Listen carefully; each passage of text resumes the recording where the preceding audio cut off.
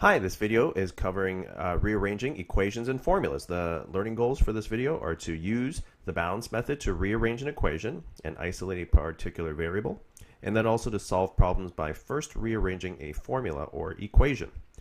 So the goal again is be able to change a formula so that instead of solving for a particular variable, you're going to change it up so that you are solving for a different one. So for example, here we have the formula for the area of a rectangle. And it's designed so that if you know the length and the width, you just multiply them to find the area. Now, how can we change this formula so that if we know the area and the length of a rectangle, we can calculate the width? So in other words, I want to create a new equation so that instead of it saying A equals, I want to make it so that it says W equals. Okay, so in other words, I need to isolate the W here, so that the W is only on this side of the equation and nothing else. But right now this this L is multiplying with the W. So in order to get rid of that L that's multiplying with the W, I need to do the opposite operation. So to get rid of this L, we are going to divide by L, right? Just similar to if there was a 2W here, to get rid of the 2, you would divide by 2. Now again, if I divide this side by L, I need to divide the other side by L. So these L's will divide out. So you see, we just have W on the right-hand side, and then on the left, we have A over L. So this is a new formula. Okay, we can rewrite it so that it says this. W is equal to A over L. I'm just going to change the order. Okay, so this formula will find the width if you know the area and the length. We just do area divided by length. Okay, so that's a simple example, but we're going to go through some more complicated ones here. So to isolate a different variable in a formula, we're going to use the balance method. And we're going to treat the other variables that we're not isolating, okay, like regular numbers. So here's the formula for the surface area of a square-based pyramid. We're going to rearrange it so that it's written in terms of S. So in other words, we're going to isolate S here. Now, I notice that there's a plus b squared. Now, remember, when we're solving an equation, the first thing that we want to get rid of are any numbers that are adding or subtracting with the variable. So I'm going to get rid of this plus b squared first. And in order to do that, I'm going to do the opposite operation. So I'm going to write minus b squared. Now, if I do that on this side of the equal sign, remember, I have to do it on the other side of the equal sign.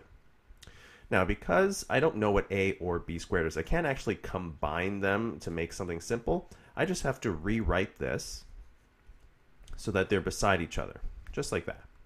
So on this on the left-hand side, I'm going to write A minus B squared. Now, over here on the right, the plus B squared and the minus B squared, well, they've subtracted out. So I'm going to write equals, and I'm going to write what's left, 2 times B times S. Now remember, I want to have S by itself, but this 2B here is multiplying with S. So in order to undo that, we have to do the opposite, which is divide by 2B.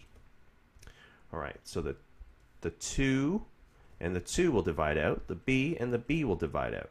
So I'm left with S on the right-hand side. I'll just write that over here. And take a look at what we have on the left-hand side, this jumbled mess of letters. Well, that is actually the solution for S. Okay, so if you wanted to know the slant height of a square-based pyramid and you knew the surface area and the base, this is the formula that you would use. All right. We can rewrite it so that it looks a little bit neater. Okay. So we have just rearranged this formula so that it has isolated S instead of A. All right, let's do a couple more examples here. Here's the area of a trapezoid. We're going to isolate B here. Okay. So I notice here, though, I've got a fraction. I've got this 2 as a denominator. So remember, to remove a denominator, we have to do the opposite. So right now it says divide by 2. Well, that means we're going to multiply by 2. Okay? And then that means I have to multiply 2 on the other side of the equal sign. So the 2's on the right will divide out. Now let's take a look what we have. We have 2 times A on the left-hand side. That's equal to, I'm just going to write down what I have left. I have in brackets A plus B times H. Now, we deal with brackets last when we're solving an equation. So the next thing that we would look at is the multiplication here. So h is multiplying into that bracket. So I'm going to undo that by dividing h on both sides. So that means the h's here will divide away. So I'm going to write down what I have here on the left-hand side. I've got 2a over h equals, and then I'll write down what I have left on the right-hand side. So that's a plus b. So the last step here to try to get b on its own is to get rid of that a. So I'm going to subtract it away. Okay. I'm going to do that to both sides of the equal sign.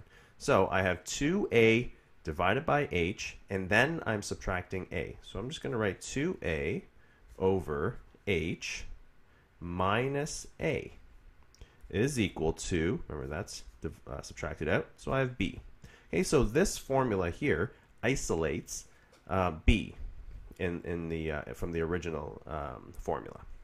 Okay, so if you, as you can see, all we're doing is we're solving an equation like we've been doing before, except instead of dealing mostly with constant terms, we have variables. Okay, but we treat them as if they were just regular numbers. So we would divide them out, subtract them out, you know, that kind of thing. All right, let's take a look at this. Oh, this should be a v. Here, let's change that into a v right now. There we go. I'll change that for the handout. This is the formula for the volume of a cone. So let's isolate r here. So again, I want to remove this fraction. So this divided by 3 here, in order to remove that, I'm going to multiply both sides by 3. So those 3's will divide out over here. That's the point. So on the left, we've got 3v, and I'm going to write down what I have left, and that's equal to pi r squared h. Now I want to isolate r, but it's being multiplied by pi and h. So to remove them, I'm going to divide both sides by pi and h. And here you'll see why. The pi and the pi will divide away. The h and the h will divide away. So on the right-hand side here, there is only r squared remaining. And then on the left, we have 3v over pi times h. Now, the last step to isolate r, because it's r squared, okay, to undo that, we have to take the square root. Okay, squaring and square root are opposite or inverse operations. So the r is what's remaining on the right, and then over here, we've got whatever it says, the square root of 3 times v divided by pi times h. All right, so you're going to give it a shot here. You're going to rearrange the formula for the surface of a area of a cylinder so that it isolates for h. Okay, so you want to only have that left. Okay, so remember, you want to isolate, or sorry, you want to remove what's adding or subtracting first, which is this, okay, 2 pi r squared, and then you're going to want to somehow get rid of the 2 pi r, okay, so that you're only left with h. All right, give it a shot, pause the video, and try to isolate h using the inverse operations, okay, and then when you're ready to check your work, just press play. Okay, good luck. Okay, so the first thing that we want to do is we want to remove the 2 pi r squared because that's adding to the variable. And the first thing that we always want to do is to remove whatever is adding or subtracting. So we're going to subtract 2 pi r squared, the whole thing, out. And then, but remember, we have to do that to both sides of the equal sign. So let's write down what we have left here. A minus 2 pi r squared equals, now remember, this is gone. Okay, we subtracted it out. So let's write what we have left, 2 pi r h. Now remember, I want to isolate h. Now 2 pi r, they're all multiplying with h. So to undo that, we are going to do the opposite of multiplying, which is divide. We're going to divide both sides by 2 pi r. That way the 2's will divide out, so will the pi's, and so will the r's, leaving me with h on the right-hand side here. And then that will be equal to whatever all this is, a minus 2 pi r squared divided by 2 pi r. Okay. So let's figure out a use for this in terms of measurement. So the area of a semicircle is 200 centimeters squared. We're going to determine its radius. So we're going to use that formula. A is equal to pi r squared divided by 2. There's actually two ways to do it. We're going to do them both. The first thing that you can do is something that we did in a previous video, which is first just substitute and then solve for the unknown. So we already know what the area is of the semicircle. It's 200. So I can actually replace A with 200 right off the bat.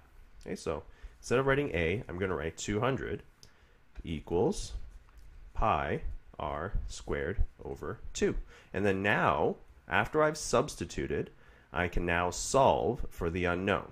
So I want to get rid of that 2, because right now I want to isolate r. So I'm going to multiply both sides by 2. So 2 times 200 is 400 equals, now those 2's divided out, so I'm left with pi r squared. Now I want to remove the pi. Pi is multiplying with r squared, so I'm going to divide it out. So I'm going to divide both sides by pi. Now the pi's will divide out. So I'm left with, I'm just going to write it like this, 400 over pi is equal to r squared. Now remember the final step, when it's squared, to undo that, you have to do the square root. So we can then write r is equal to the square root of 400 divided by pi. So that is the exact answer. If you want a rounded answer, okay, we can just punch that in on our calculator. So let's do 400 divided by pi, figure out what that is, and then take the square root. So that's 11.28 centimeters. Okay, so that would be the radius of the semicircle. So there's a second way of doing it. So instead of substituting first and then solving afterwards, you can actually solve first and then substitute after. So this is where we're going to apply what we've learned today. So I want to isolate r. So first thing that we're going to do is multiply both sides by 2. Okay, so that'll remove the fraction here. All right, so those 2's will divide out. This will be 2a is equal to pi r squared. Now we're going to get rid of that pi that's multiplying with r squared. We're going to divide both sides by pi. So those pi's will divide out.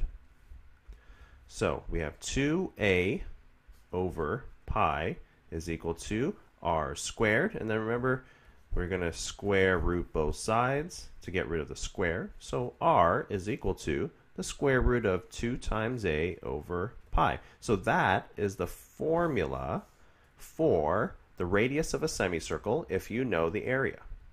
Okay.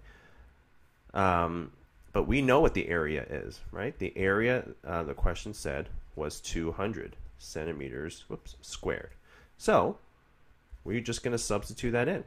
So that's 2 times 200, okay, and then divided by pi is equal to the radius. Now we know that that's going to be 400, right? On the top, over pi is equal to r. So again, we arrive at the exact same answer, right? So that's, what was that again? 11.28 centimeters. Okay. So you can either substitute first and then solve, or you can solve and then substitute. Okay, if there's no instructions on which way you're supposed to do it, you can do it either way. All right, your turn. So if the volume of a square-based pyramid is 3,000 square meters, or cubic meters, and the height is 100 meters, determine the length of the square base. So there's the formula. You can either substitute first and then solve, or solve and then substitute. Okay, so it's up to you. Let's see if you can figure it out. So pause the video, give it a shot, and then when you're ready to check your work, press play. Good luck. All right. So because the video is called Rearranging Equations, I'm going to rearrange the equation first and then substitute. So I want to find out the length of the square base. So that means b. I need to know what b is. I'm going to isolate this formula for b. So the first thing is I see that 3 on the bottom. So I'm going to multiply by 3. That way they will divide out. So I'm left with 3v is equal to base squared times height. So the next step is I can get rid of that height. That's multiplying, right, with the b squared. So I'm going to divide both sides by the h. Those h's will divide away.